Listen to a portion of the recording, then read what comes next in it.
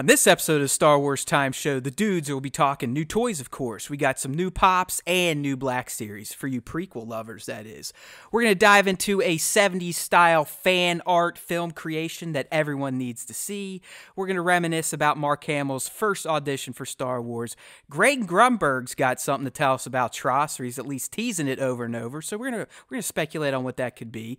We finally found out who Ming Wen is playing in the Mando, so of course we're going to talk about that. We got a TV spot to dice up as well, and then it is the primetime show, so we'll be ending with the top 5 Star Wars fan artist features of the week. Cue the music.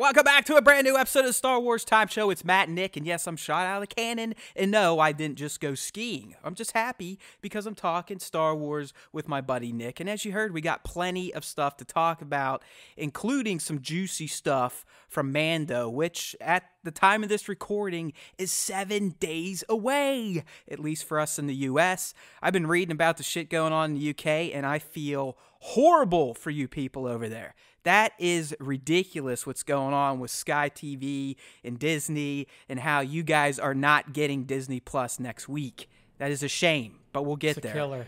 It's awful, Nick, but before we, get into the Disney Plus stuff, let's go ahead and talk about some toys. You know me, I like to collect stuff. I like to spend way more money than I make on toys, and sometimes I take them out for photo shoots because why not? If you're going to spend the money, you might as well dress these things up, make them feel sexy, and take some pictures. So first up, we got a whole new wave of Funko Pops and Mystery Minis. They're both from Funko, geared towards the Rise of Skywalker.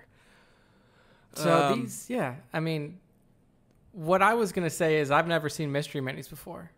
So what do you think about the minis, Nick? I mean, is that something you could see maybe throwing up on your desk at work? Or Oh, dude. Yes. Like, this is so... I used to subscribe when Loot Crate still had the Firefly cargo crate box. I would subscribe to that, get a bunch of, like, I think it was every 2 months I would get a box in, get some shit. And they would have these Mystery Minis in there for the Firefly figures. I don't know if they were the Mystery Minis brand, but they were, like, small ones, like you said, desk sitters.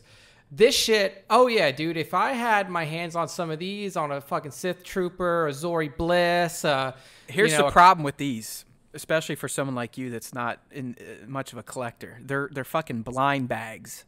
Really? Yeah. So you basically have to throw down and buy a full case to get the full line, or get real lucky because you don't get to pick which ones you get. Dude, that sucks. Yeah, because I could see it. Like, I'm going out and fucking buying these. I'm like, oh yeah, dude, I just want to get a fucking, I want to get the Zori Bliss.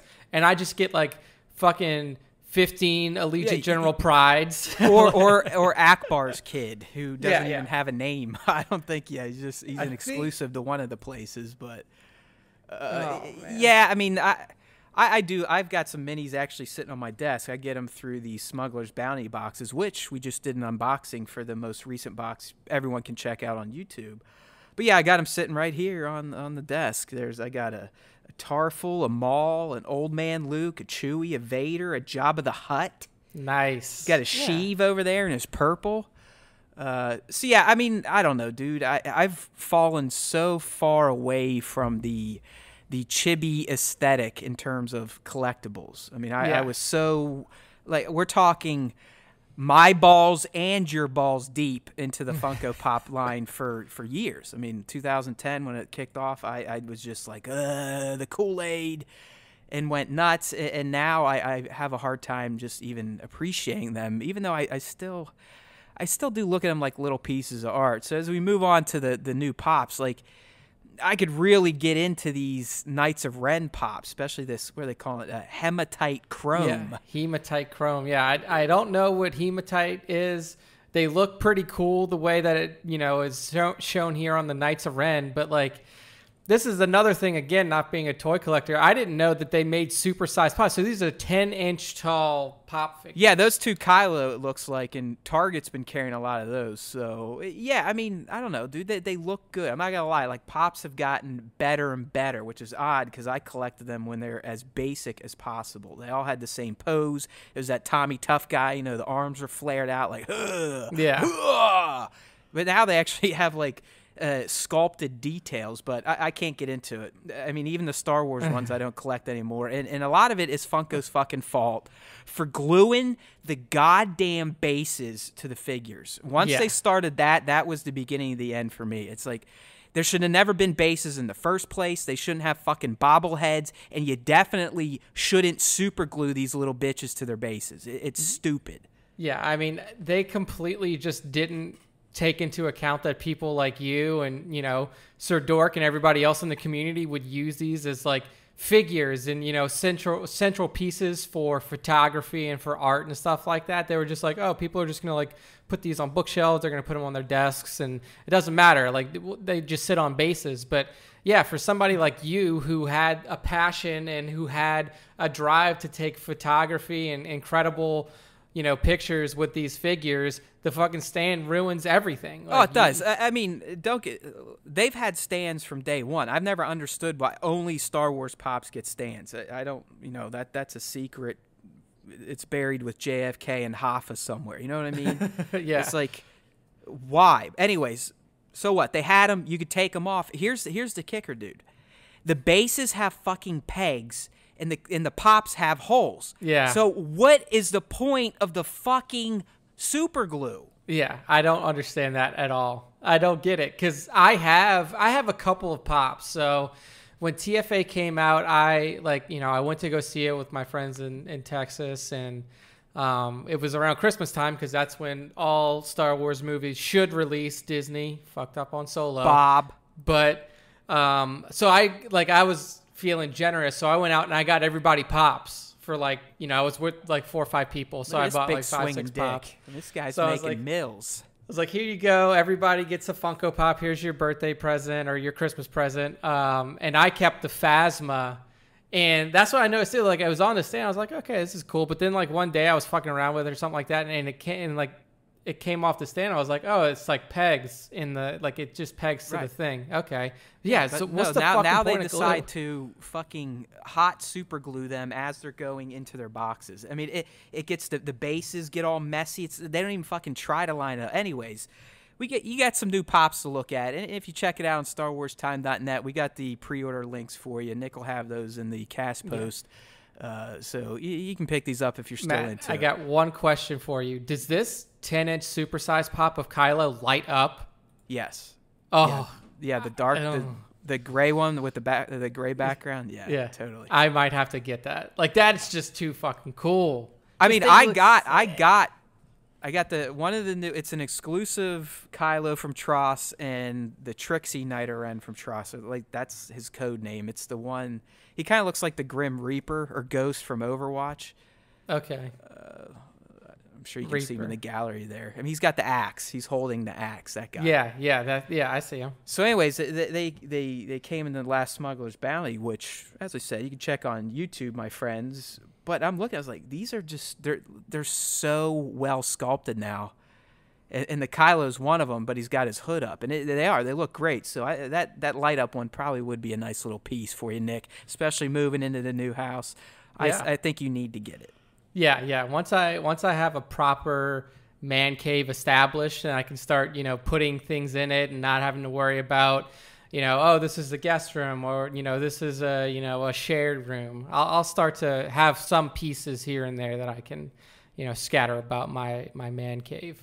But yeah, I mean, these things, they all look pretty cool. These mystery minis are really nice, really fun little additions. I like the way that they make them look, the face sculpts and stuff like that. And then obviously these new Pops all look pretty sick. Finally getting some Knights of Ren merch on your shelf will be a plus. Still just individual Knight of Rens. Yeah, no names yet. But anyways, we got more toys, and these are kind of the toys that I'm into now. And we got some new Star Wars Black Series reveals from Hasbro. I forget which con was going on as one of the European cons, but we got some new Jedis coming and a Dooku, and basically a lot of prequel stuff, which is fine. I mean, I'm all about collecting the figures. I don't have to like the movies, but Nick, they revealed a Plo Koon with robe, a Kit Fisto with no robe, a Count Dooku with motion effect blade attachment for his lightsaber, and then one of the Geonosian battle droids. And in addition to that, we also,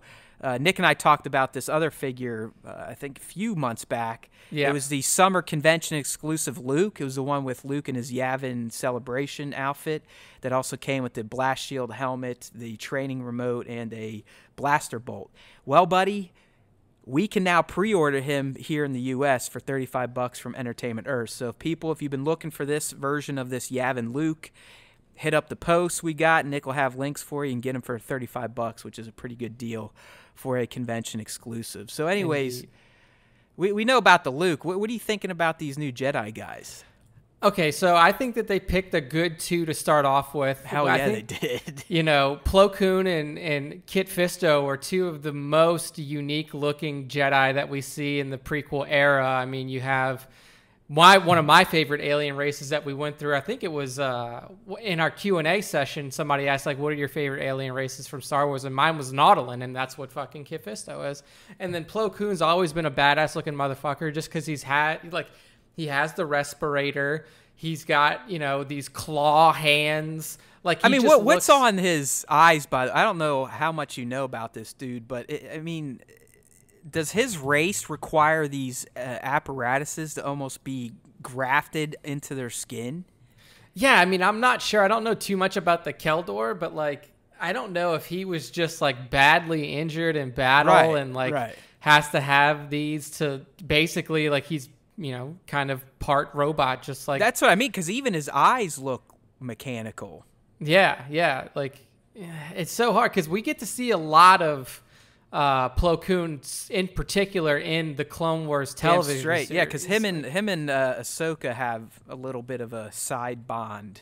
Yeah, they do. And he's also kind of, he's the best Jedi pilot, so he gets featured in that type of stuff, although he does get smoked.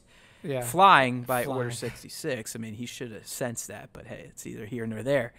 No, I'm with you, man. I mean, the details, the sculpt for these two Jedis are so intricate that, yes, they make fantastic figures, and they should probably they'll make even better photo subjects for sure. Okay, so here we go. For those wondering why Plo Koon wears a mask, Keldor have to wear a mask because oxygen is poisonous to them. So they have to wear this respirator, and they have to cover their eyes because oxygen is a poisonous gas to them. Oh, okay. So now I might have missed it, but it is a mask, or is it built into them? No, it's a mask. So if he was back on his home planet of Cato Nemodia, then he would be able to take it off. Or that's where Plo Koon's from. I mean, I think that... Yeah, so I'm looking at it now. Native to the planet of Doran, but Plo Koon himself was from Cato Nemodia. So yeah, if they were on Doran, they wouldn't need to wear it. Got ya. Oh, maybe it's the figure, and I'd have to look. But the figure literally makes it look like this mask is surgically grafted to his face. Yeah, and it kind of even in the the live action version, you can't really tell that that's just something he can take off. It does look like it's just fucking straight attached to his face. Like it is grafted in there. But yeah, I mean, that's interesting stuff from oh yeah, dude. I mean, look at that. I'm pulling up some shit from Wikipedia. That motherfucker's got that shit stitched into his skin. Yeah.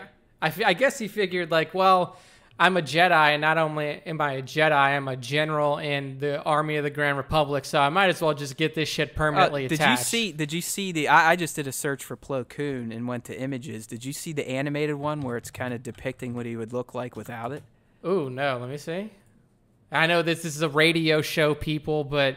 that is a very... I mean, he's got a vagina face. I mean, it kind of has that Predator look, but not as menacing. Yeah, exactly. Like it's a similar style. I mean, I'll try to remember to put this image in the post, but yeah, I mean, they're freaky looking. Keep your mask on, Plo. You look much better. Yeah, exactly. But yeah, I mean, these two figures, like we were mentioning, Plo Koon is a huge figure in the Clone Wars television series. Kit Fisto is just one of the more recognizable alien Jedis that you have from the time of the Grand Republic. And then what I really like about this Dooku is you mentioned it, when you were describing it, the motion blade. I've never seen this before on a figure, but I'm sure that you have. I'm sure it's not that uncommon. I've only seen it in accessories for 1/6 scale, like the Barbie guys, the $200 plus ones. I mean, I have everyone I've come with, everyone I bought, at least Jedis and, Sith, comes with one of these for sure. I never slap one on because I'm like, fuck it, off to do post-processing, and that's going to be harder than just drawing a line.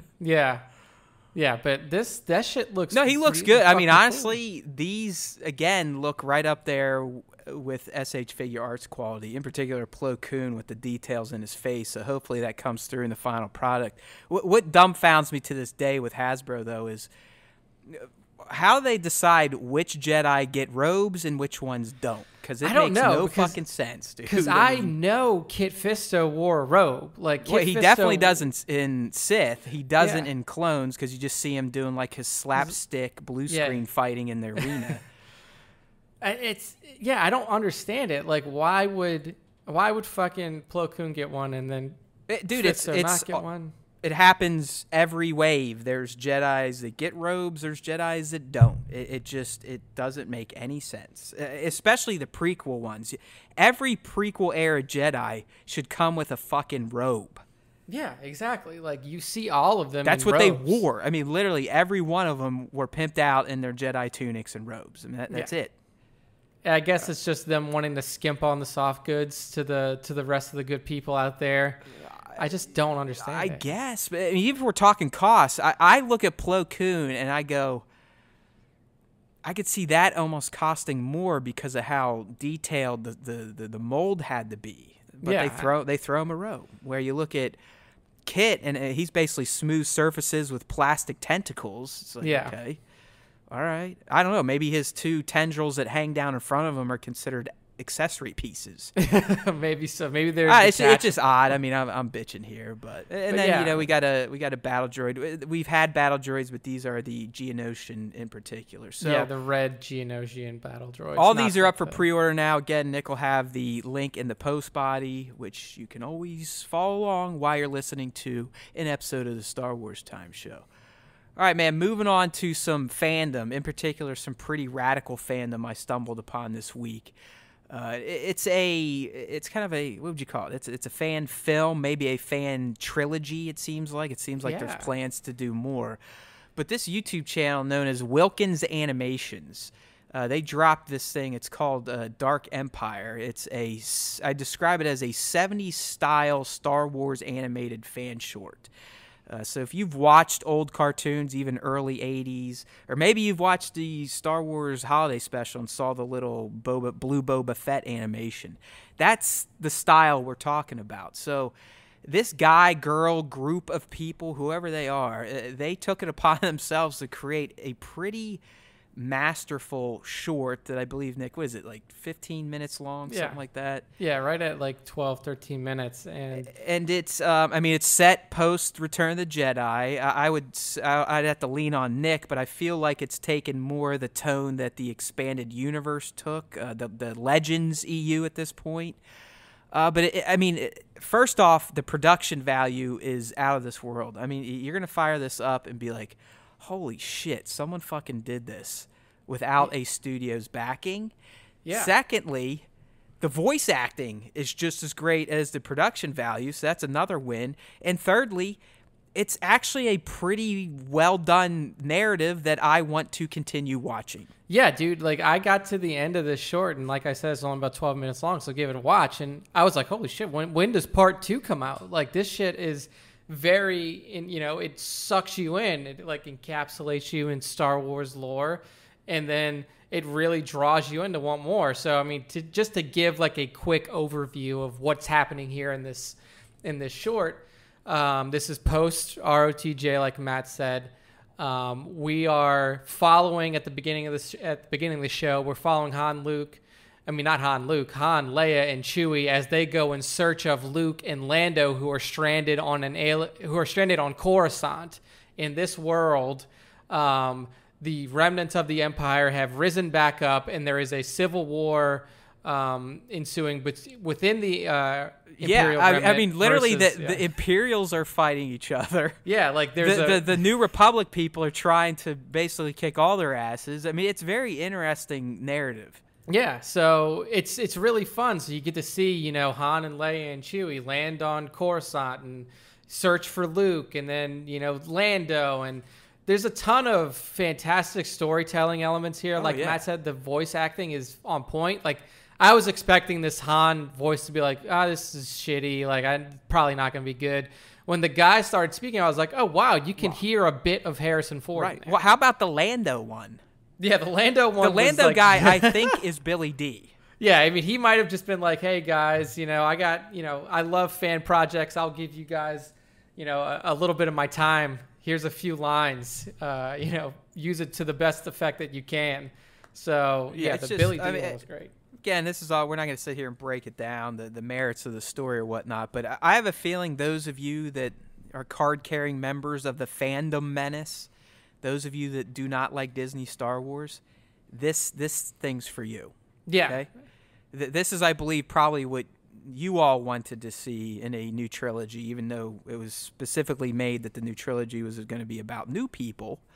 But a lot of people, I think, forgot that bulletin when Disney bought it. They forgot that fucking Mark Hamill is 65 years old. Right. Like, but anyways, I know for a fact this Dark Empire short from Wilkins Animations would be right up the alleys of those of you that just aren't too pleased with the stories that the classic characters got in the new trilogy. So, as we've been saying, StarWarsTime.net, we're going to have it on there. You can check it out. It'll be linked in the post-cast body or the post-shell body of this episode. Yeah. So moving right along, speaking of Mark Hamill, love the guy. I mean, he had a rough time with TLJ, but I think he's kind of figured all that out, and just he's just a fun guy. I mean, you got to follow him on Twitter. If you're a MAGA bro, don't follow him on Twitter because then you'll just hate him. But he's a fantastic follow even outside of the political stuff he brings up. But he is participating in one of these Omaze fundraisers right now. I mean, Daisy's doing one, Adam Driver's doing one. Yep. And the gift is essentially, if you win, you get to donate money. If you win, for Marks, you get to go have dinner with the dude and then attend the red carpet premiere of The Rise of Skywalker, I think like 2 or 3 days early or maybe even a week early than everyone else in the States. But we're not here pushing the charity. Yes, go do it. I try to pledge to an Omaze Star Wars charity at least once a year. They've been doing it since TFA. I haven't won any of the money prizes, but that's fine. It still goes to a good cause. But the way they're kind of pitching this one, the way they're generating interest for Mark's Omaze for Tross is fantastic, Nick, because they kind of set him up with a captioned version of his first ever audition for Star Wars, and they make him watch it, and he kind of provides color commentary, and it's just priceless. Yeah, it's fantastic because, I mean, you have the original audition kind of playing in the top right corner while you're watching.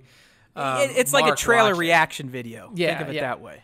So what's fantastic about it is he's watching, like some people who watch videos of themselves in the past just kind of watch it and chuckle along.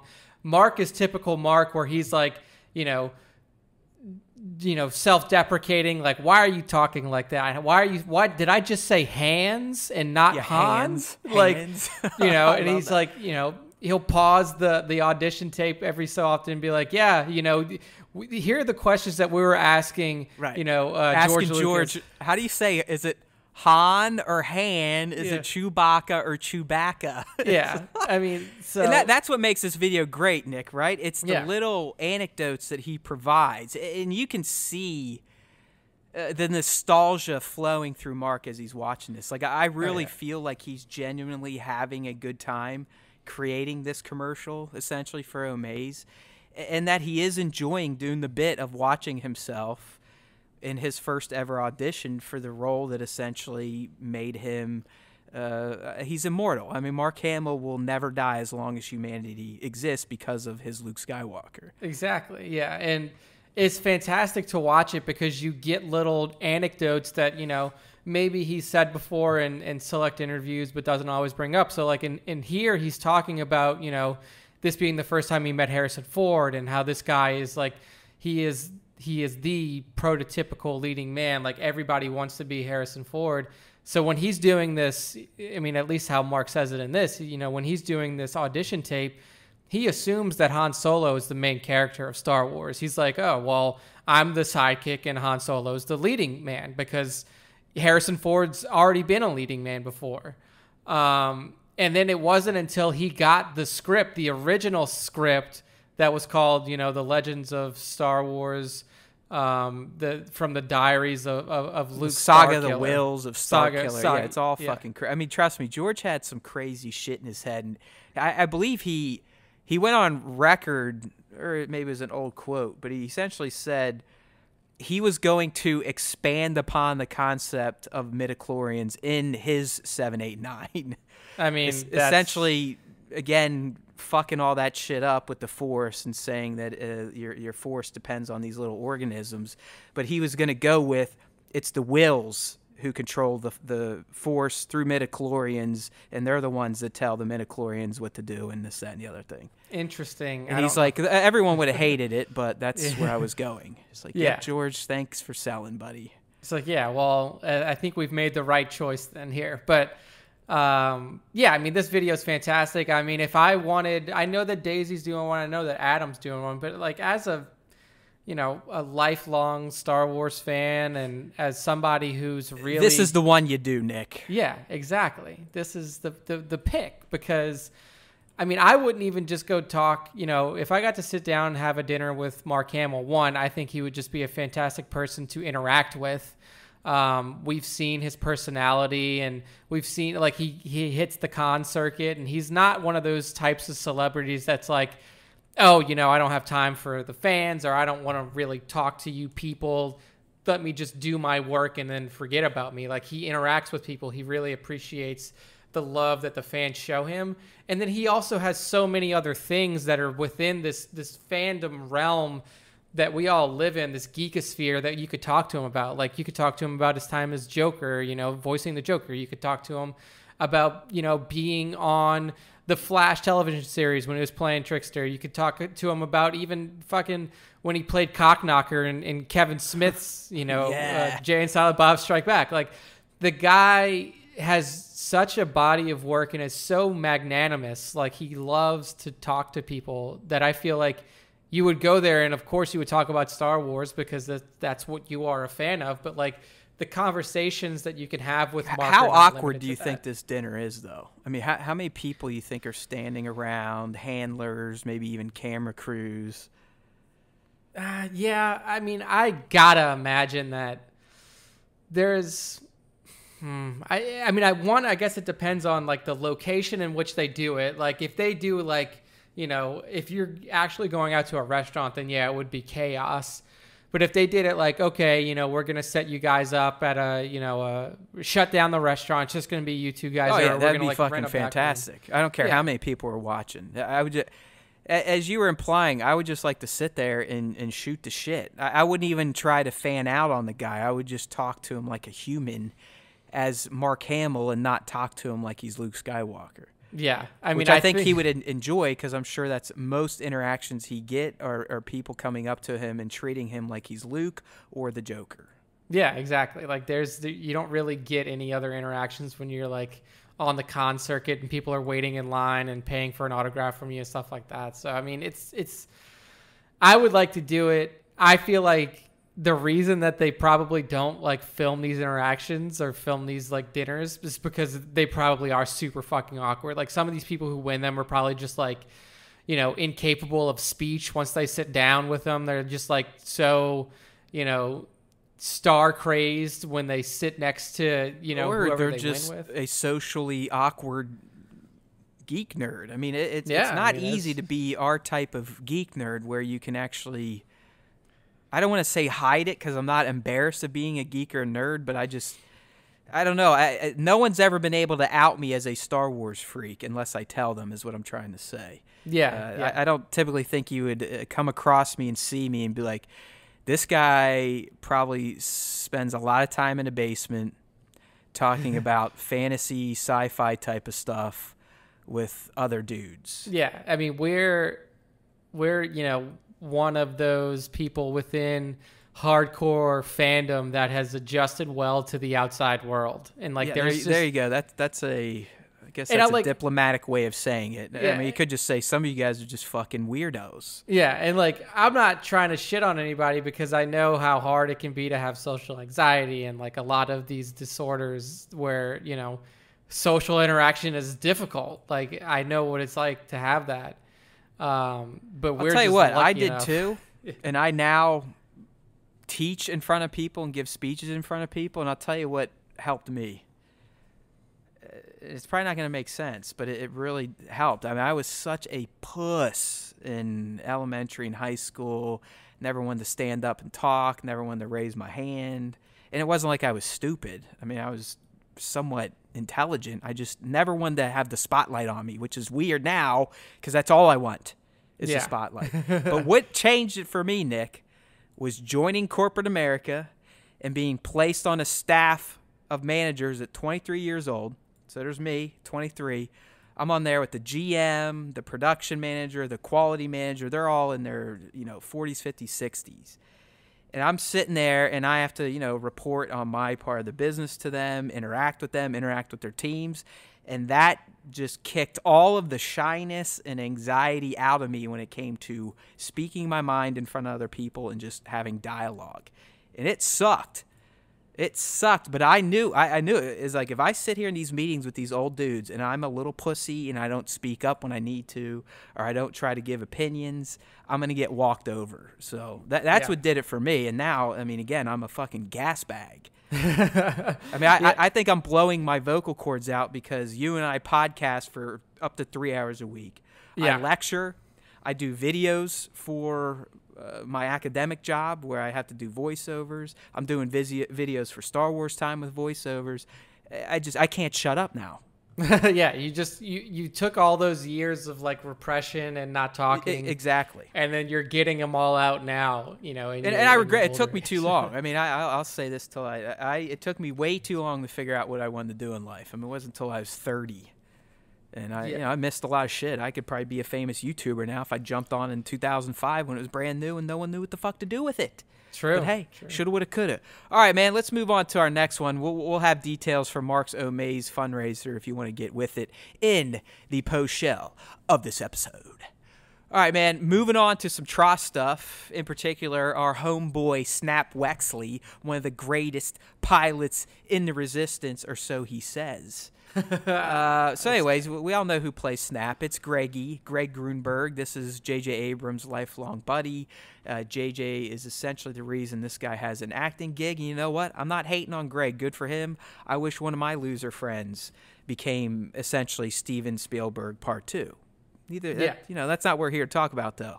This guy, for I'd say, Nick, the past week or so, has been throwing up signal flares on his Twitter in all caps, very Trumpian, basically saying, big Star Wars news coming very, very soon. I mean, we just got one today where he changed it to my big Star Wars news coming very, very soon. I can't help it. When stuff's in caps, I have to yell. You just got to read it like that. But yeah, so, what do you think this guy's teasing? I mean, is it anything big with him saying my big news? I mean, it's probably Snap related.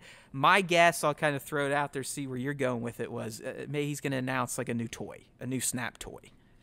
Yeah, so when I first saw it, if like Matt said, if you kind of follow his Twitter trail back a little bit, like it really, big news coming soon, October 31st, big. The first picture is literally of toys. It's of the Legos. You can see the Lego Snap, and then there's a Funko Pop Snap that's right next to him. Scroll up to November 2. Now the tone changes a little bit. He just said, at first he just said big news coming with the toys. Now he says, all caps, big Star Wars news, hashtag Star Wars, so you get the cross lightsabers in there. News coming soon. And then he puts in the poster, like he's got the Tross theatrical You know what poster. this is what I envision what's going on every time he sends a tweet. Someone from Disney or Lucasfilm's like, God damn it, Greg. The fuck are you doing? We told you can't talk about it until so-and-so date. Yeah. Just stop this shit.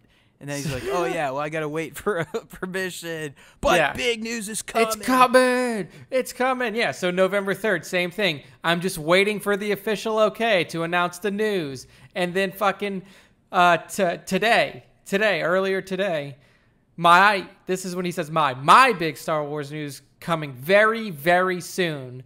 And again, it's got the poster on it. But yeah, I mean, after seeing the initial tweet on October 31st showing the toys, and then the way that this is kind of, oh wait, never mind, it's up here. His big news has been revealed. All right. Look at the pinned tweet 3 hours ago. Snap Wexley is going to be... Oh, what a fucking joke. He fucking trolled our asses. I hate myself for even posting it, and I knew it was going to be something stupid. It's another... So, for those of you listening, Greg Grunberg is now a part of the Omaze, the fundraiser. So, basically, you donate to the Omaze charity, you could win a trip to join him on the Tross premiere. Yeah, it's the same shit we were just talking about, except he didn't get to do something creative like Mark to reveal it. He just did something stupid. Yeah. I don't blame him. I mean, what else does he have to do? I'm sure he was having fun, generating some new followers, getting some headlines from Star Wars sites like ours. But So here's a shithead. All right. Here's the deal, though. You get to meet up with Snap, Greg, be his wingman on the carpet. You get an autographed JJ poster, be among the first to see it, and you get flown out to LA and put up in a 4-star hotel. So you get your travel paid for, you get your lodging paid for. Yeah, I mean, his is very much like Daisy's and Adam's then. Yeah, so, and then if you're wondering what it goes towards, this will go towards, epilepsy, curing epilepsy. Yeah, and don't get me wrong, people. I'm not. Good for Greg for raising money for a good cause, but he did really bait us on that shit. What a fucking dickhead! I knew it was gonna be something stupid, but not like just a fucking another Omaze. What an ass! Yeah. So hey, good for him, man. He knows how to generate some hype, right? Oh, he does. Snap Wexley is one hell of a PR guy, if anything. Yeah, 1.3 million followers from Mr. Yeah, it's Wexley, not bad, man. Like I said, so he's if only we all could have a JJ that we grew up next to. Yeah, so that's Greg Grunberg's big news. Well, I'm glad we got to break it live, and I don't have to do a follow-up post to reveal it, because that would have just made me feel like shit. But hey, yeah, it's like, it's another Nick. motherfucking Omaze. That's why we got Nick here on the live Twitter clicking. All right, man. So moving on into some good stuff here. I guess saying out of nowhere is kind of ridiculous considering the show's a week away, but it did kind of catch me off guard, just like last week's reveal that we were getting new Mando promo materials. Well, that happened again this Monday, and we got a pretty big one in the official reveal of Ming-Na Wen's character, who she's playing in the Mando. So, Nick and I think we dedicated at least 2 casts to this. I did some videos speculating this, that, and the other thing. Would they be bringing some Filoni animated characters? Would she be Sabine, Ahsoka, Mara Jade? Well, she's not any of them. She is playing a brand new character, at least the way she's being explained, and her name is Fennec Shand. And Fennec is literally a type of fox, and that's literally where the name came from. Yep, and she is playing, her character is a stealth assassin, and I guess she's a merc. She's essentially, I'm assuming during, pre-Mando timeline, they made it sound like she built up her rep by being one of the best assassins for the top-level crime syndicates. So, the Crimson Dons, those type of people. Yeah, this is, still happening during the age of the age of the Republic, or no, the age of the Oh my God, I can't remember.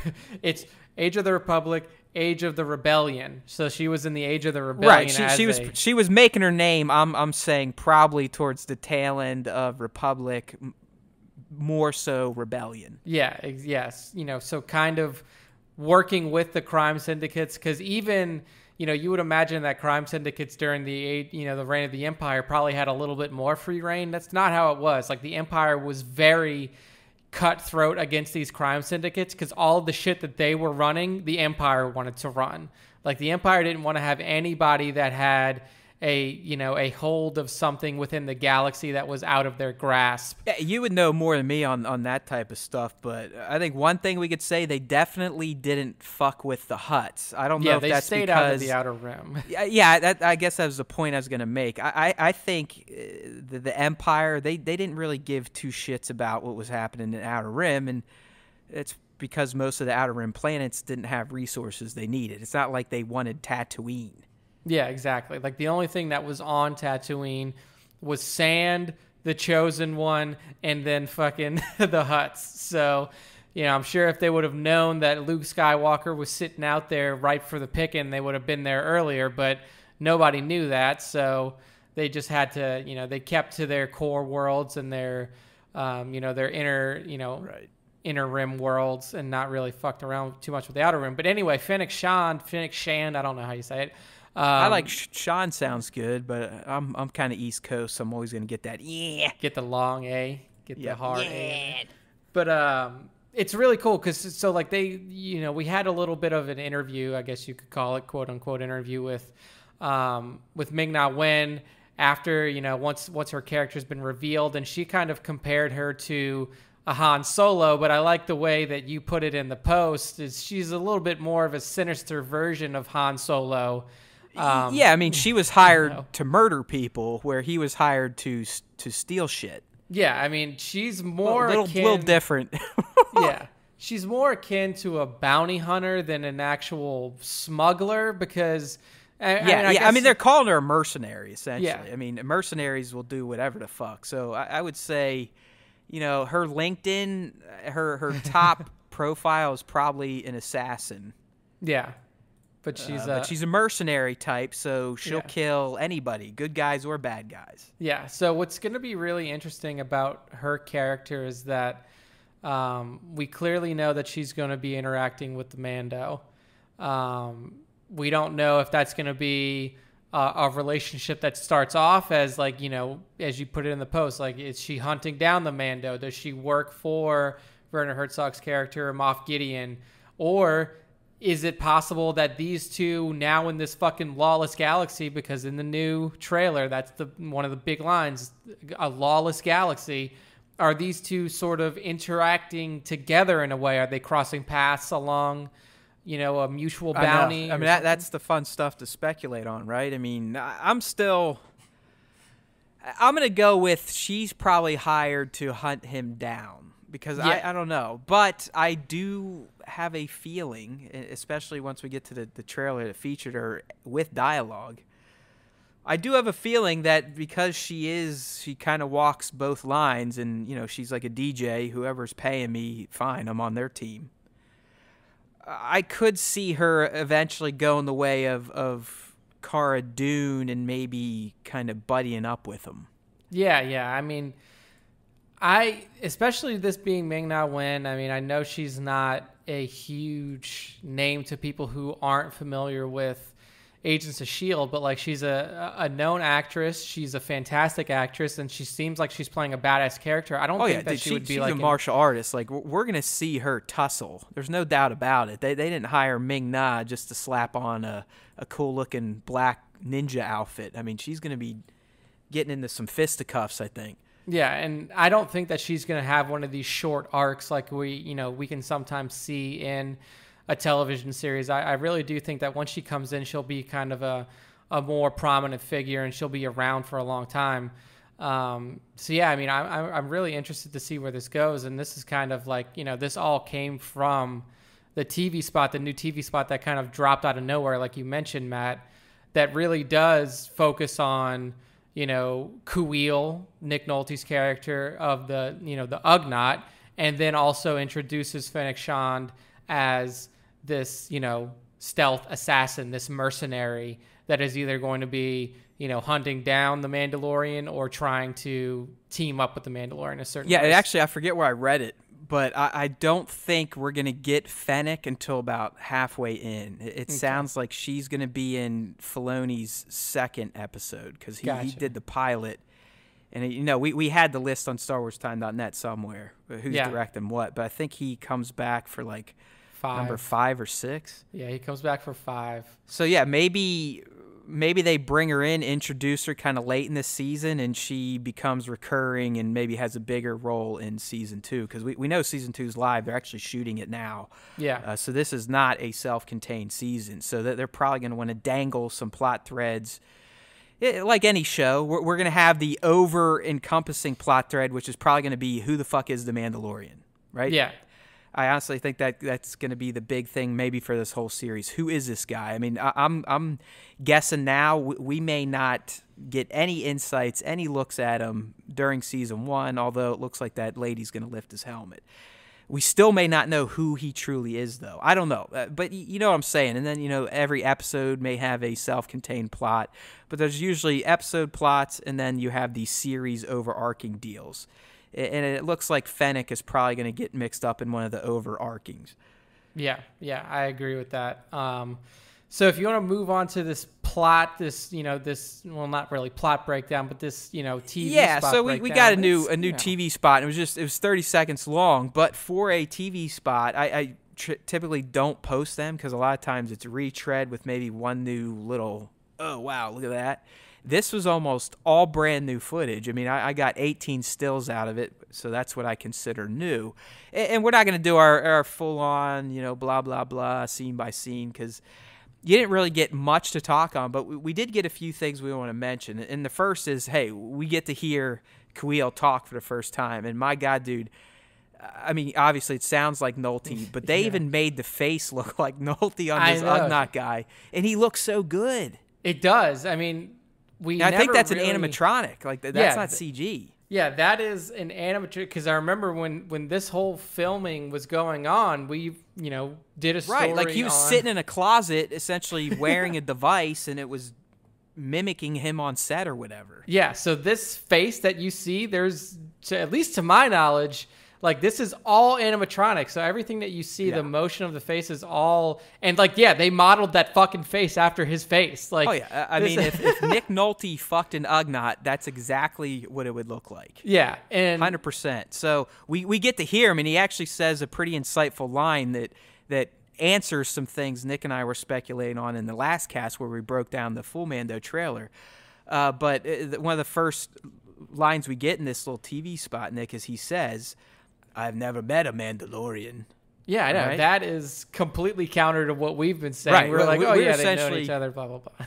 I mean, I was putting it as like they were like lifelong buddies, or they had at least worked together before, and maybe he was helping them out. But the way this goes down, I mean, clearly Kuiil is just meeting this guy. So it seems now, Nick, that he may be hiring him for a job, and I still think the job is hunting this horned beast we've now seen twice. Yeah, so the horned beast definitely comes back into play towards the back end of the 30 seconds here. But yeah, I mean, now that we have this line from Kuiil, it could be that they have never met before, and in the first episode, one of the first bounties that we see the Mandalorian pick up is from Kuiil, and then... Right.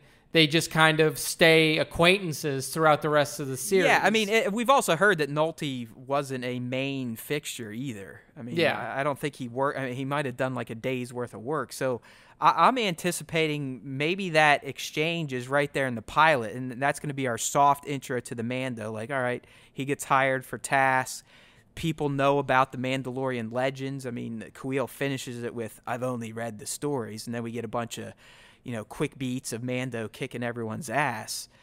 So, I mean, I like that in universe, the lore, the mystique of Mandalorians is out there and it exists. That was kind of cool to get. But yeah, I mean, I think that Kuiil's probably going to be an episode 1 type of dude, and they're going to do some sort of rinky-dink mission before the Mando takes on the one that gets him mixed up in some shit.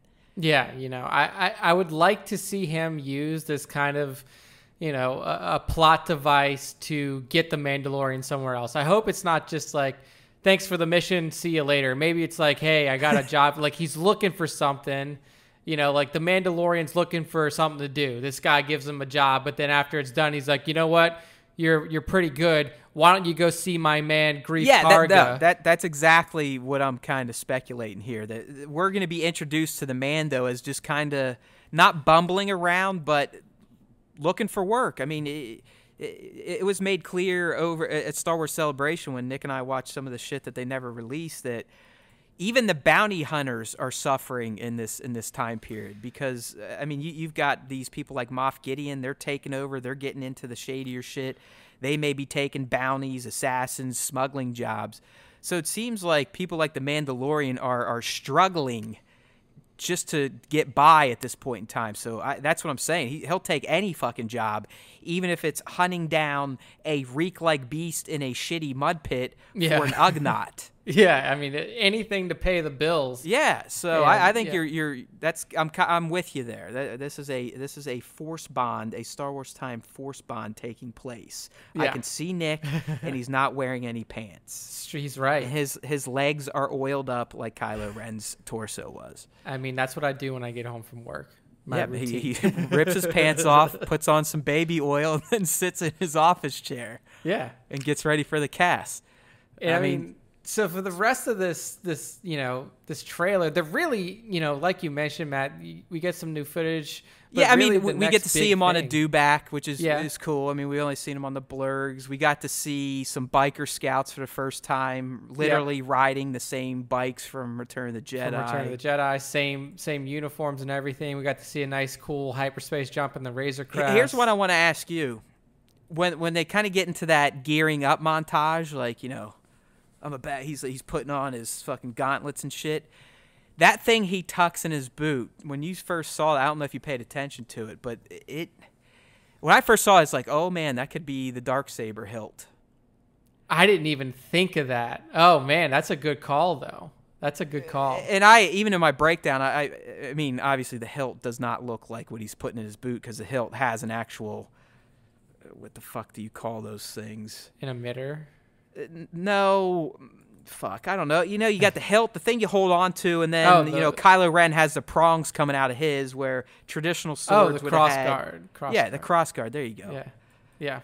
The thing, the thing. Yeah, Nick. the thing. When I say the thing, right you should know what I'm talking about. The but yeah, I didn't see that, but it just seemed, knowing how my Boba Fett figures gear up in terms of how you put his knives and shit in. Typically, he's throwing his knives right on his boot for easy access. He's not jamming them into a boot like Mando is doing here. So I know I'm taking a stretch. That's what fans do. That's what speculation is. But I don't know. Darksaber. I'm throwing it out there. Mandalore, Mando, it all ties together. Yeah, live-action Darksaber would be nice. I'd like to see that. But as you were saying, really the next big deal here is when we get to see Fennec Shand in the flesh, acting, and I'm speculating here, talking to the Mando, and she says, your name will be legendary. And that's a pretty fucking huge statement if she is talking to the Mando, dude. What does that mean? Yeah, I mean, in my opinion, there's nobody else that we know of in this television series that would have that line spoken to them, like, unless she's just some sort of, like, sycophantic follower of fucking Moff Gideon, and she's like, you're going to revive the Empire and your name will be legendary. Yeah, I mean, we don't technically know who she's talking to. We're just guessing. But I mean, like, it has to be the Mando, in my opinion, too. Yeah, like. So, do you think she's saying that in terms of your real name will be legendary? As in, hey, Star Wars fans, you will know who this is once we reveal his real name, and your jaws are gonna hit the fucking floor? Or is it the Mandalorian name will be legendary? I'd like to pretty much as we call him now. I mean, we only know him as the Mando. Is that what she's saying? Or is she saying your real name, a.k.a. Boba Fett, is going to be legendary? I like to think that somehow some interaction between these two, like she finds out who he is, and she knows, and she says something like, if you let them know who you are, your name will be legendary. Like, is he, the heir to the Mandalorian throne? Is he the next Mandalore? I like to think of it that way, because like if it's just like your name Mandalorian will be legendary. I mean, the Mandalorian name is already legendary. Like Kuil mentioned that in the fucking beginning. He's like, I've only heard the stories. People know the legendary tales of the Mandalorian people. We even got that last week with Werner's character. I mean, really, the whole long draw narration essentially is, people have told me the Mandalorian is the best. Is that true? Essentially. Yeah. So yeah, you're right. I mean, that is already legendary. So it probably is his real name, but what does that mean then? Is it legendary within the sense of the series The Mandalorian and those people in that time period? Or is it legendary as in Star Wars fans in the real world will go, oh, fuck. Yeah, I mean, I kind of hope it's the latter. As much as people want to bullshit and say like, oh, this is all fan. I mean, like, there really hasn't been a lot of fan service, in my opinion, from the Mando. Like, yeah, you have a Mandalorian main character and everybody loves that's Boba all. Fett. I mean, you gotta understand what these people are all about. All they want are the original films remade over and over, and even that, they just want props from it. Yeah. I mean, I think we got one of the comments was, "Oh fuck yeah, Mando knows what they're doing. They got biker scouts." They literally just want to watch the original trilogy over and over and over. Yeah. And that's great. I fucking love those movies. Attached to the nostalgia, but yeah, let's move on a little bit. Let's leave that type of shit in the background and Easter eggs and cool little, passerby conversations. We don't Star Wars isn't defined by the original trilogy, or it shouldn't be, in my opinion. Do you think that Fennec Shand is Mandalorian? Like, do you think that the reason that she possibly knows who he is because she is Mandalorian? Yeah, I mean, that could be one way to take it. I mean, honestly, if you really want to get loosey-goosey, Fennec Shand shares a similar backstory to Mara Jade. She does. Right? She very wasn't Mara a Sith assassin, essentially? She was called the Emperor's right hand. Like, she was the Emperor's chief assassin. Yeah. Right. So, I mean, this character to me is almost loosely based on her at this point. Yeah. I mean, she's not working for the Empire. She probably did. I mean, she's a merc, for Christ's sake. But she's an assassin. She's stealthy. She's super skilled. Hot. She's super hot. Yeah. I mean, I don't know. I really don't think she's going to turn into Mara Jade, but I do see hints of that character in Shand here, minus you're going to marry Luke and bang him and have some little Jedi babies. Yeah. I agree with that. I mean, she's coming from a similar background.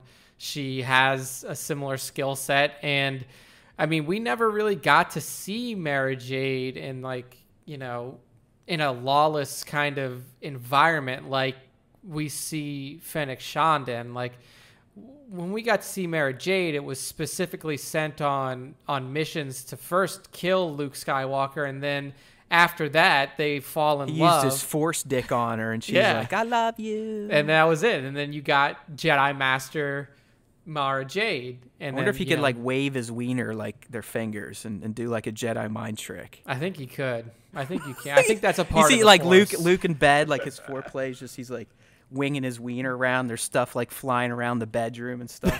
Dude, I've never given any thought to like what sex would be like with the Force. Yeah, well, you're not insane. I am. Like, I'm literally I'm almost 40 and I still revel in toilet humor and immaturity. So, yeah. So I literally went right to envisioning what Luke's penis could do with the Force. I mean, I'm sure. I mean, as high as his midichlorian count is, I bet you it could do some stuff. Yeah. I bet you it could be. That's probably. As powerful. his semen has the Force. That's how action packed that is with midichlorians. Oh yeah, dude. I mean, like, they don't even need to try. Yeah, if you leave it alone for a while, it'll actually self-realize and come to life and just be a Force ball of jizz. Yeah, it doesn't because even of midichlorians. Now remember, the Force is dictated by little parasites. What you guys don't know is that we're reading this from George's scripts for 7, 8, and 9. This is what. Man, why'd you tell me? We have the leaked versions of the script. The sex scene, the Force sex scene. We have that. All right, so I guess the only other thing on Fennec, dude, if she is talking to Mando in the trailer, doesn't she seem a little too buddy-buddy the way she's talking to her potential target? That's what I was kind of, that's why I referred to possibly this being to either Moff Gideon or Werner Herzog or something like that, because she does seem like fangirly. Like she seems, that's why I said, like she seems sycophantic. Like she's looking at somebody that she's revered forever. Yeah, she doesn't appear to be talking to someone she was just sent to murder. Yeah, no, unless these two, unless that is the case and these two get into a fucking fisticuffs and, this girl being the best assassin that's ever lived or, one of the best assassins in the galaxy gets defeated. And then, she's like, holy shit. Like, if you let people know who you are, your name will be legendary. Like, if you could beat me, then the galaxy is your fucking oyster. Well, isn't she narcissistic? Yeah, I mean... Yeah, no, it was an interesting exchange for sure. I'm glad we finally know who Ming Na is. I'm bummed out it didn't turn out to be one of our guesses, because then we could sit there and puff our chest out and tell everybody how fucking awesome we are.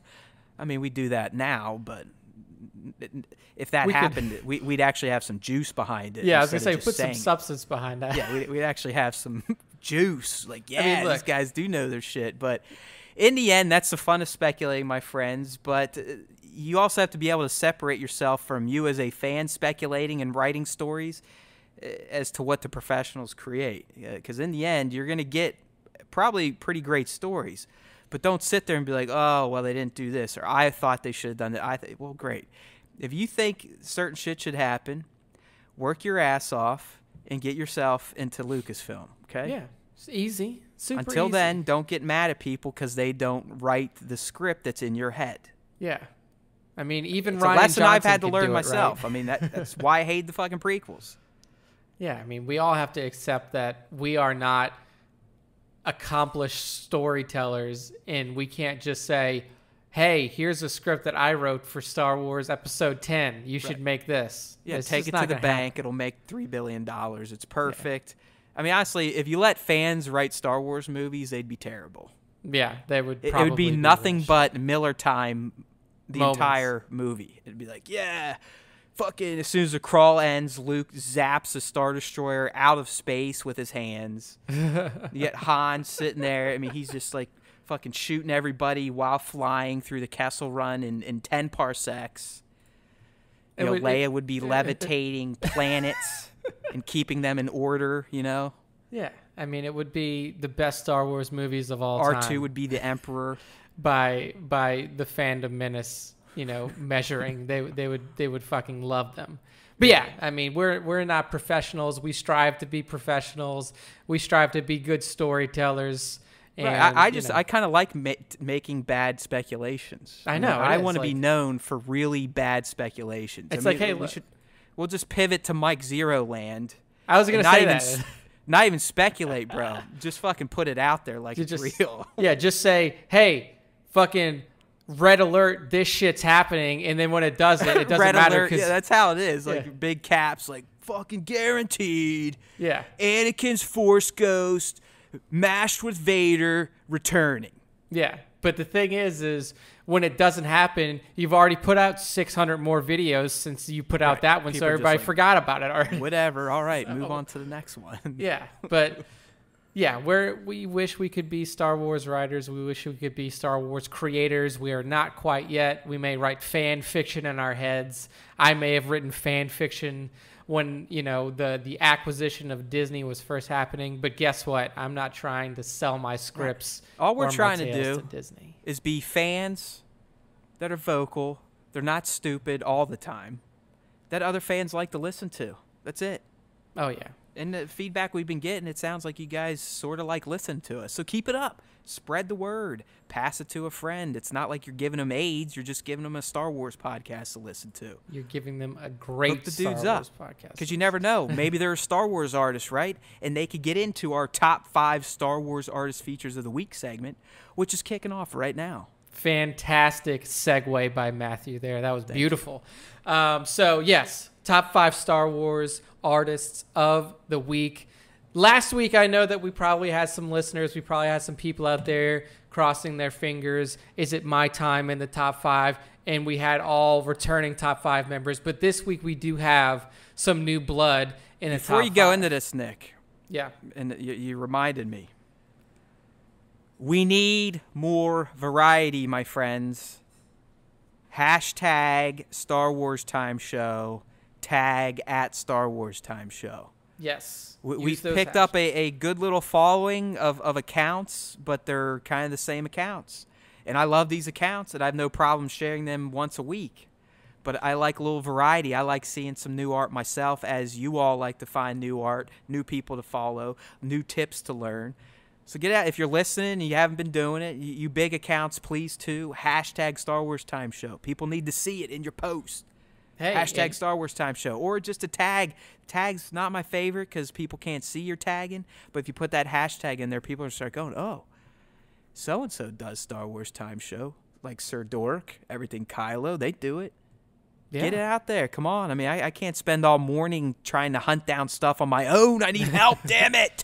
And look, if you are a follower and you're not an artist, but you know some artists that have good work, why don't you throw like, hey, comment to the artist like, hey, Star Wars Time Show. Tag that shit. Yeah. Tag it. Tag us in their comments. Let them know. We are a primo Star Wars fan art account. I mean, we put our own stuff out there, our own news stories, our own videos, but we also heavily feature Mac Daddies and Mac Ladies that create some badass art, either with toys or through traditional methods of making art. So, Indeed. Sorry, buddy, go ahead.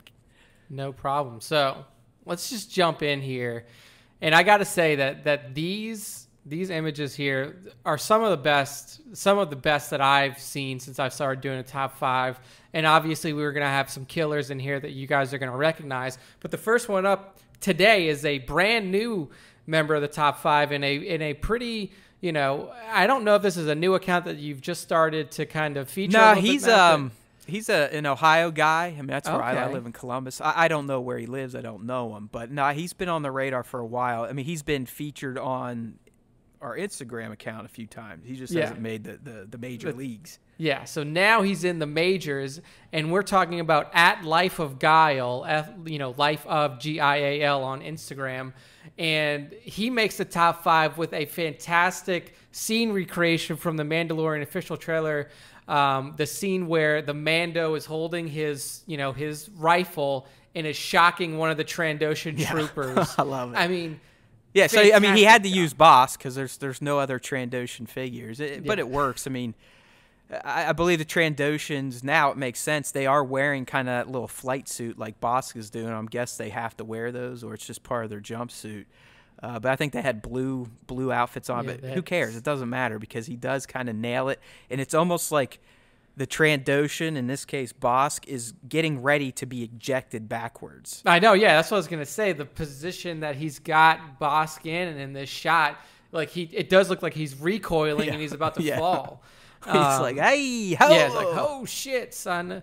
But, I mean, this is a fantastic job, not only in the execution and the posing of the figures, but in the post-processing as well, because if you look right where the tuning forks are on his rifle, you can see a beautiful blue glow, and then also there are, like, tiny, tiny sparks in there, too, and that just adds to the effect of this, lightning coming out, this electricity coming out and shocking, Bosk here, but the Trandoshan and the... Yeah, I'm guessing those are like stock flares or lightning images that he kind of composited in here and probably changed their blending mode. So, yeah, I mean, that's always fun stuff. I need to actually find a pack of really good lens flare and an FX type of images to use in some of my shit. Because I used to use some apps, which are fantastic, that have this shit built in. But the motherfucking app, when you output your image, it reduces the resolution. And that is a no fucking go for me at this point in my photography career. I'm not, like, I already think my stuff looks like shit. So if you're going to start de-resing it and making it smaller, fuck off. Yeah, that is uncalled for. But I would love to, I would still use those apps. It's literally called FX. FX app. I mean, it's got all this type of shit. It's got flares, lightning, fire effects, and it just blends so perfectly. But I can't accept an app that's going to de-res my motherfucking shots. Yeah, that's uncalled for by the FX app makers. If you're listening to this, change that setting on your app there, people. What the fuck is wrong with you? I'm sure there's like a J.J. Abrams special effects pack out there that's just nothing but fucking lens flares. So yeah, like I'm sure I need that, just like I need to learn how to use big boy Photoshop, but Yeah. I'm still not doing it. Here, I even get fucking CC Suite for free, and I still won't learn Photoshop. I know. I was like, you're a fucking college professor. You get that shit sorry. for free. But yes, at Life of Guile on Instagram. Yeah, he's a good follow. I mean, he's yes. an active poster, as in sometimes 2 shots a day, at least 1 shot a day. He's figured out a way to not have to post during toy sessions, like Toy Pops crap. He gets a pretty good reaction and follow just from regular posting. So hit him up. Definitely a good follow if you like some Star Wars art. Very good stuff. Next up, we have one of our favorites at this point on the Star Wars Time Show Instagram, and that is an account that I don't want to say we discovered, but that we definitely found in kind of a, an earlier time. Well, I mean, you could say we discovered for our followers. I Yes. kind of randomly find stuff. I get lucky sometimes where I'll go into like the Instagram recommends because the AI knows my behavior. It knows what I'm looking at. Yeah. It's funny. I'll switch between my 3 Instagram accounts on my phone, and Star Wars Time Show, its recommendations are nothing but toy photography and Star Wars shit. Yeah. Hayward Pop, just a bunch of, like toy shots and stuff. My regular account, fitness models. Oh, yeah. Yep, so you know what I'm looking at on my regular Haywood.mat? I'm looking at all those girls that post themselves like their bikinis or gym shoots and stuff like that. That's like a scumbag. That's perfect. You gotta love the algo or the AI. It always knows what we're looking at. But anyways, back to Phase Runner here. Yeah, so Phase Runner, I mean, Phase Runner always knocks it out the park. But in this particular instance, he knocks it so far out the park that it's like mind-blowing. So it looks like a still from the fucking set of the movie. Exactly. Like the realism of this is so like incredibly detailed that like you can't even tell. You could argue with Phase Runner. You'd be like, motherfucker, are you spoiling something? Yeah, it's like, do you actually work on Star Wars? Right. Do you know something we don't? Yeah, because if you look at Phase Runner's account, he has very few posts, and we started featuring him the very first time that he made Star Wars related art. And since then, the guy's just been a killer in the Star Wars world. And with this one, it's fucking ridiculous because what we see is the Emperor's throne room. So this spiny rock craggy throne that we saw. Yeah, the one from the trailer. In the trailer. The Macquarie throne, the rock throne. Yeah, and we have in the foreground, Rey walking up to this throne. The setting is just beautiful. I don't know if fucking Phase Runner again works for Lucasfilm and just hasn't told us, but like this looks like where this fucking throne would be. And then on the throne itself sits the Emperor holding the double-bladed red lightsaber in his hands as if to say to Rey, this is your destiny. And actually, here, read his caption. The caption is, "In time, you will call me master." And if you go to his account, he actually he's animated this little still and added in a voiceover by Ian McDermott, and it's the line, "In time, you will call me master." That line is in there. I mean, it's fantastic work all around by Phase Runner, and it's just his level of detail, his concepting, his mind for creating Star Wars art is almost unparalleled when it comes to this style that we see here. I mean, it's fucking fantastic, and we can't say enough about this guy's work or girl. I don't know if it's a guy or a girl, but Phase Runner, if you are listening, if you ever start to sell your wares, please reach out to us and let us know. What do you think? I mean, do you think he draws all this stuff, or do you think? I mean, obviously, some of it may be composites where he's cutting stuff out in Photoshop and stitching it together. Do you think, even just the lineup of all the Jedi right there? Do you think he drew every one of those motherfuckers? I don't know. I mean, it's so like For the Jedi, I don't think so. Like the Jedi, that's definitely like a composited thing where I don't think he drew that. He probably just photoshopped those all together. Yeah, I'm trying to figure out, but like the form of art here, like the one we're talking about with Palpatine. I mean, is that a style outside of just calling it fucking lifelike? I don't know. To me, it looks like super detailed and realistic digital painting.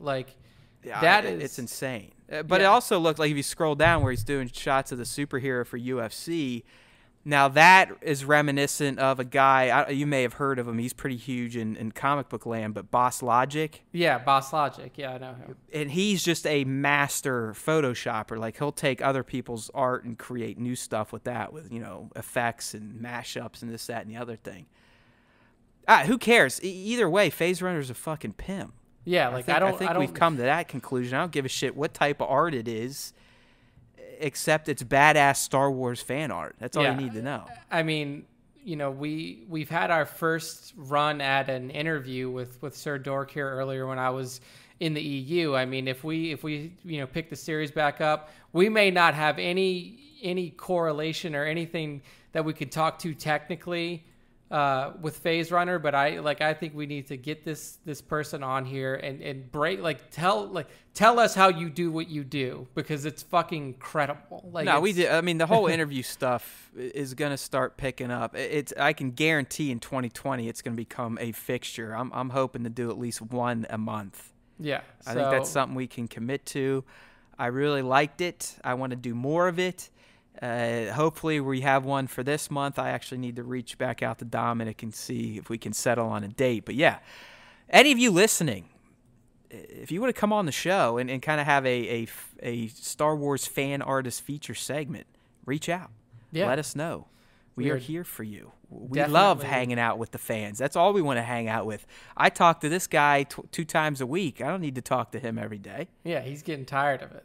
Right, let's get some, let's get some new people on here. So, in all seriousness, though, if you want, if it sounds like something, you may want to talk about your Star Wars fandom and how it led into your creating art or other homages to the Star Wars franchise. Reach out, let us know. Yeah. And then you could be like Phase Runner 2 and have 2 guys essentially jerk you off on a podcast because your art is awesome. Everybody wants that in their life. All right, next up, we have at @phase_runner on Instagram for those of you who don't know. Hit it up. Next up is a staple in our top 5. I always smile when I see Jason's work come up because. Yes. It's weird to say this, but this guy who is already has way better imagination, posing, just better photography skills in general than me. But at one point in time, this guy reached out to me, didn't know me, I didn't know him, and asked for my advice on how to do this hobby. So I'll forever love JMB. His work is almost always going to get featured when he tags us. He's in the same class as Papa P, everything. Sir Dork, you can almost say Black Series work more or less. When those guys are throwing up Star Wars shit, it's getting shared, and Jason's in that group. And Jason, with this one, like you mentioned in your list, his imagination, like his mind for creating fantastic photography, it's brilliant. It's brought out here in such a way that you have, again, you can't go through a top 5 without Nick putting in troopers of some sort. So what we have here is a full scene of troopers, and they're doing Thriller. They're doing the fucking Thriller dance. If you've seen the Michael Jackson music video with a red trooper, and there is a red stormtrooper. That is an actual figure. He didn't paint it or customize it. It looks like he threw the pauldron on there. That's about it. But yeah, I mean, so that even a little touch like that. I mean, look at their poses. They're actually doing the fucking dance. Yeah, I know. It's perfect. Like the way that Jason concepted this, obviously with Halloween. Took him 3 hours to set up and shoot. I mean, it's so cool to see, because when I saw this, I was like, I mean, this was even before I was going through to pick the top 5. I was just scrolling through our feed. I was like, oh yeah, that's making the top 5. Like, hands down. Did you see his Mandalorian portrait he did last night or Monday night? Oh, I see it now. Yeah. It's fucking art, dude. I mean, yeah. This guy is literally, he's turbocharged himself ever since I first gave him a few tips. Yeah. It's obscene. I'm happy for him. I mean, the guy's just killing it. He's getting a following. I mean, he has a defined style now, and that style is creative as fuck. Yeah, I know. It's wonderful and shit. And he like executes. Like, here's the difference between a guy like Jason and myself. I'm never going to take 3 hours to set up a fucking shot. Never. I mean, maybe when I get older and I don't have a 3.5-year-old that I feel bad that I'm neglecting on a weekend. It's just, I can't do it. And I think, and this is me self-owning why some of my shots aren't great. Because I get windows of time. I run out. I have no plan. I set up my fucking random dios, my black backdrop, and just go. I'm like, okay, I grab a figure. All right, it's Rey. Okay, I can see Rey doing this, doing that, doing this, that. I'll spend an hour shooting Rey in various different poses and get a few shots out of that. And then move on to the next character. Where people like Jason or Plastic Action, I mean, they kind of sit down, plan shit out, and execute. And it shows. When you have a plan like Jason shot here, it shows. So kudos, brother, for the dedication and the patience to pose every one of these little plastic assholes, because I guarantee you, I would have went nuts and probably taken a blowtorch to this entire setup. Oh, man. It's fantastic work. And, I mean, like, even better with the little porg flying in the air right next to a fucking raven. I mean, all of it's great. All of it's great. So go hit him up, Jason B. Michael, and he does behind the scenes for pretty much every image he creates, and you can see the full scope of this setup. I mean, it's not the best part is there's whole other shit going on outside of the frame of view. Yeah.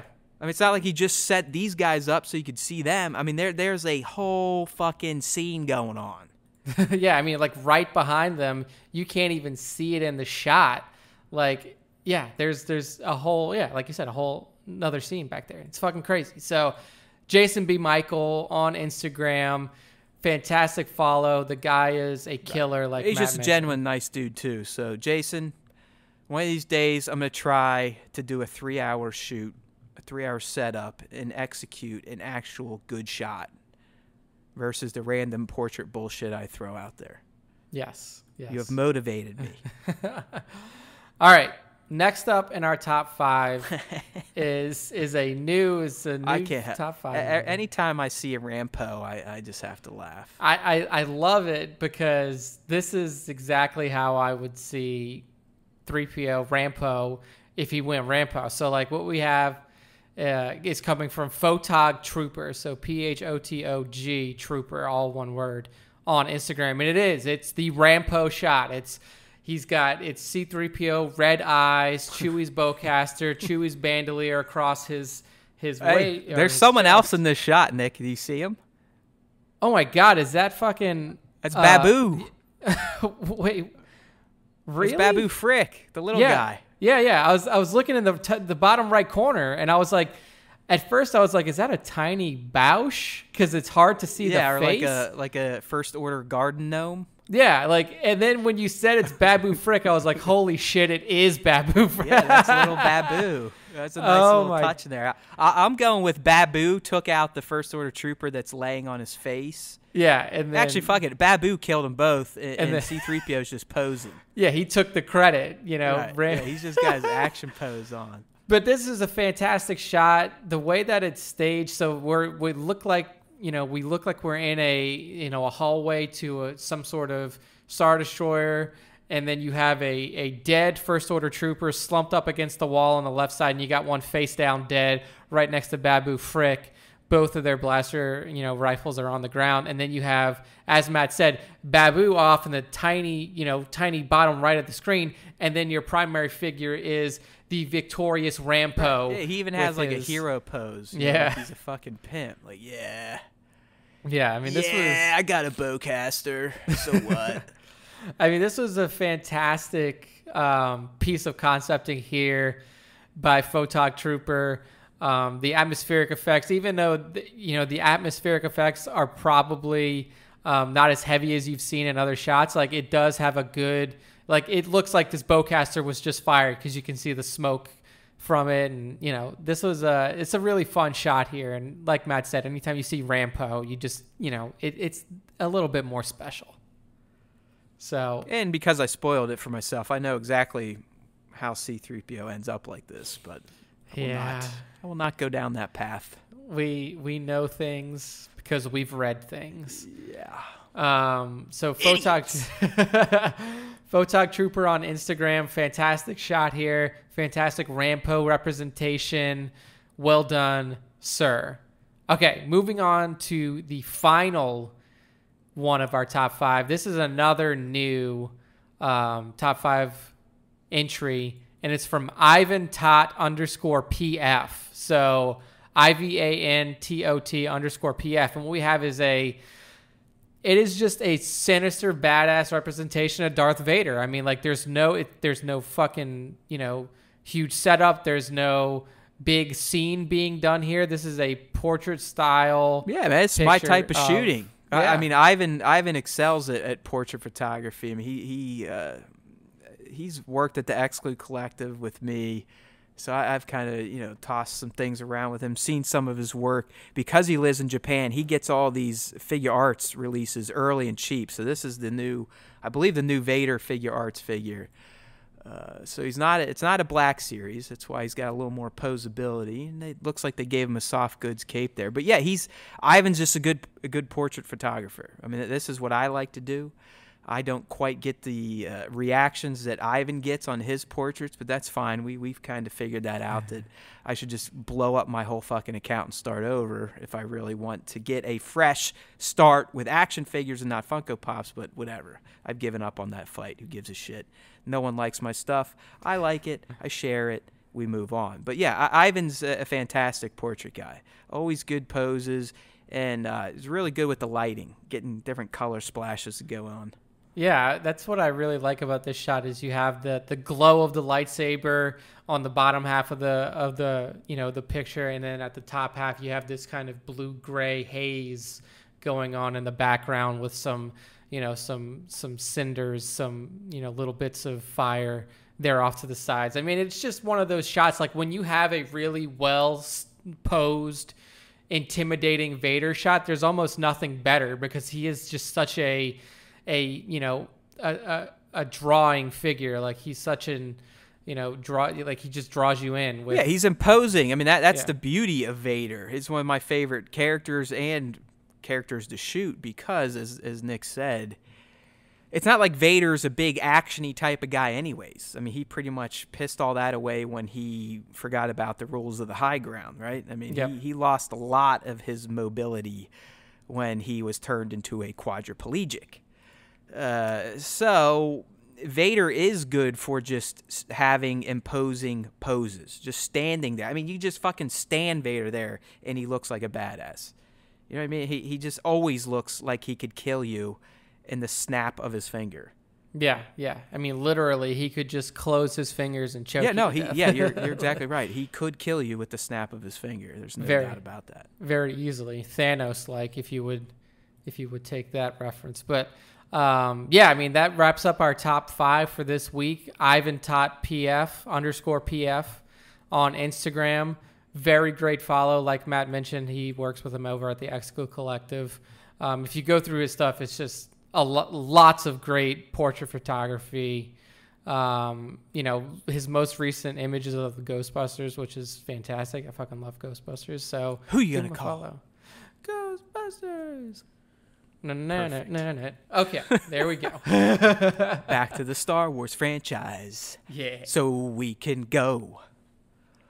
All right, my friends. Well, as Nick said, that kind of ends the top 5. And if this is something you want to get mixed up in, either, you know, interviewing about your Star Wars love or your photography or your art, or if you just want to try and get featured on the top 5, remember, you got to tag your shots on Instagram, Star Wars Time Show, and or tag us on your shots. It's going to probably go longer if you use the hashtag, because we like that type of stuff.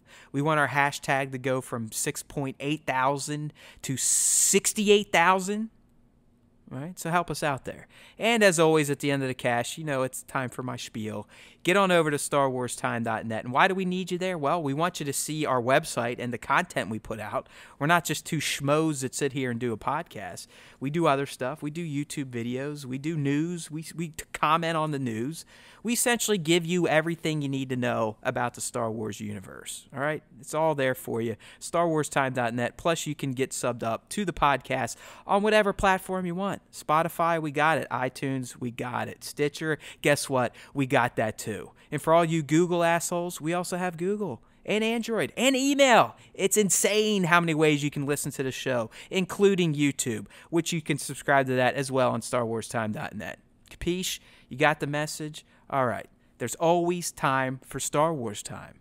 And remember, if you listen to the Star Wars Time show, the Force will be with you always.